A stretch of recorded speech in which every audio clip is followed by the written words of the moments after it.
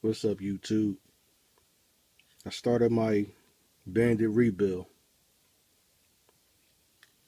This is the front end, it's complete. Okay, what I've done, I put on a Turnigy Servo, the 1258 titanium gear.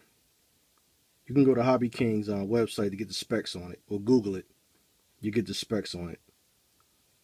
I haven't used a full-size Turnigy Servo before, but I do have the Mini on my Mini revo. And I have no problems out of that servo whatsoever. So I'm going to venture with the big boy. Plus it matches. But I had it sitting for a minute. So I was going to put in a 1/10 on-road car. But as you see, I changed my mind. I'm going to throw it in here. If I get any problems out of it, I'm going to take it out and put the Traxxas plastic geared servo back in. Moving up, I got the Slash Performance bell crank, which is pretty beefy, much better than the plastic when it comes with this. Little white cheap plastic when it comes with it. This is nice and beefy, built-in servo saver.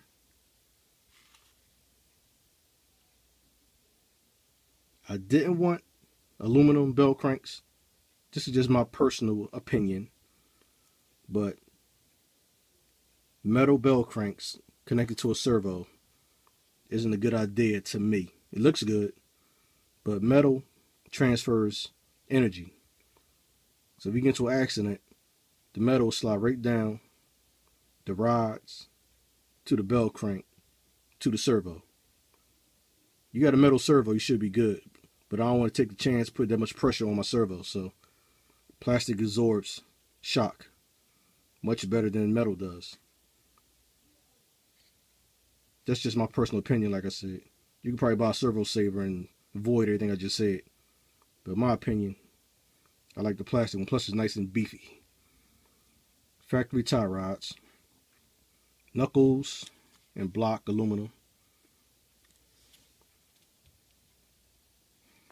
Now I had to see the rod at the bottom. This rod through the bottom. I had to drill a hole wider to put the pin through. This is the factory pin that doesn't fit through there properly. It's too, the hole is too small inside the block. So I took a drill bit, carefully drilled the hole a little wider. Took a drill bit same diameter as the pin, drilled the hole wider so it's on there nice and secure, no wobbles. RPM front arms, Bad Horsey shock covers. This is still the factory shocks. I didn't change over to the big bores. I may do that down the line, but right now these are good. This is gonna be an on-road car. I'm not gonna do any death-defying jumps with pretty much any of my rods, but these shocks should do the case. I just gotta load the springs a little bit better. Traxxas aluminum shock cap. See the aluminum bulkhead in there. Adds a little bit more weight to the vehicle. I left that part right there. I'm gonna leave that undyed because it's so thin. I don't know if the hot water and dye will mess with its integrity.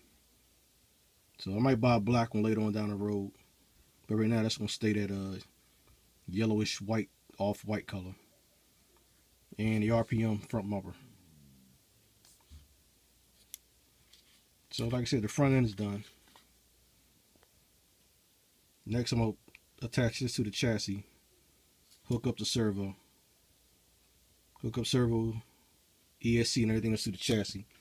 I had to do a slight modification to the chassis.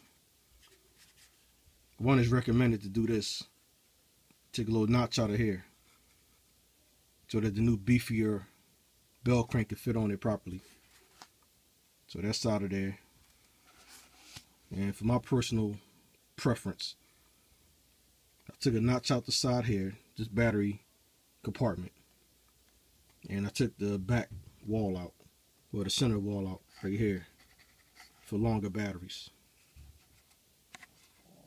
I got a lot of Turnigy batteries and Traxxas batteries, and the cable's on the side. So the cable slide right out the side. Nothing's gonna be over here. Well, I'm have a couple of electronics over here, but the battery cable comes right on this side. The electronics on that side. You know the ESC goes in the back. But that's it for now. This is Bandit Update Part 1. Peace.